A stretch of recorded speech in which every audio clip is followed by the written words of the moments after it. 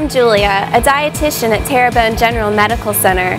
Today's edition of The Fresh Fork is all about avocados and what makes the avocado a superfood. When shopping for avocados, choose an avocado that yields gently to pressure and that has a knob at the stem that easily falls off. Store fully ripe avocados in the refrigerator and those that are not yet quite ready to eat at room temperature. Did you know that avocados are the only fruit with a significant source of fat?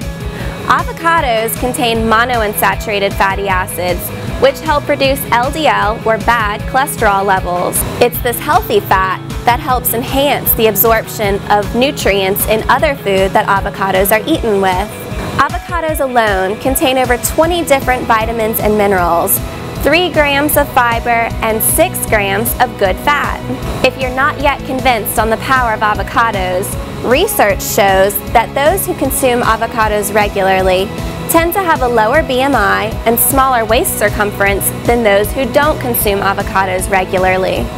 Today, Chef Bryan is preparing sweet potato toast topped with avocado and boiled egg.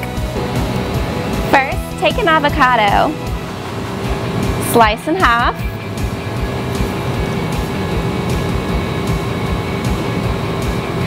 and gently dice the inside using a grid style.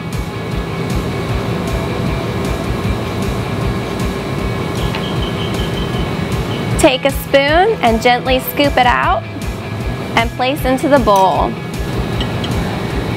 Next, we're using a tablespoon of lime juice and the lime zest, mashing together until we form a bit of a paste.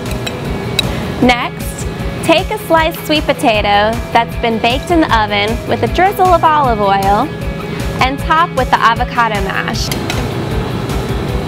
Top with a bit of feta cheese, a pinch of cilantro, then the boiled egg,